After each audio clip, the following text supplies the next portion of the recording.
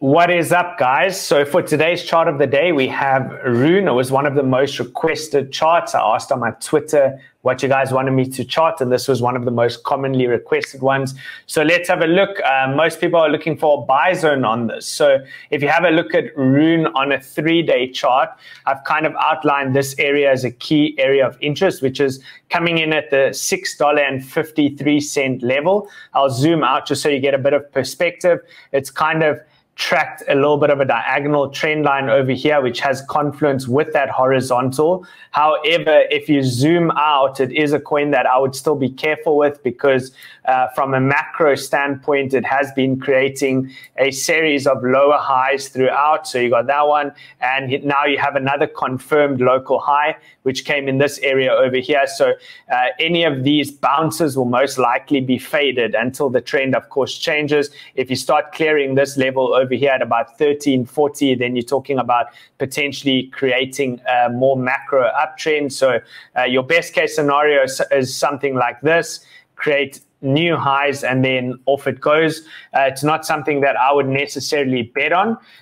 Just stay patient while you wait for your entries. If it loses the 653 level, the next level I'd be looking at is all the way down at 345, which is quite a distance still. So it's not something that you need to FOMO into yet. That's another 54% down, guys. So just be careful. Let's have a look at it on the 4-hour chart to see if we have any confluence with those areas. So first thing that I will note over here is, again, that 653 level, which is this one over here, that horizontal. It comes in as a level of importance as well on the 4-hour chart and the daily. So all of these wick highs, this was previous resistance that flipped as support. So have a look out for that area. But again, this is your first opportunity to catch a bounce. You got it still another 13% down. So I definitely wouldn't ape into this yet. The other thing that you have to be cognizant of is, again, over here, you have a death cross between the 50 and 200 EMA, which is taking place right now. On the 4-hour charts, these have quite a high hit rate, so they generally hold you into moves for quite some time. I mean, I can give you an example of when the cross happened to the upside. So essentially, you have the purple crossing above the blue.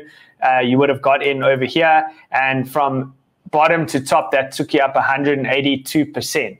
Now that works both ways, so you have to be careful. If that goes to the downside, what is that going to do to your portfolio? The next area of interest after losing that 653 could take price anywhere between $3 and $4.20. So trade safely. If you enjoy these short clips, then make sure that you like and subscribe, and I'll try and keep you guys up to date on Twitter.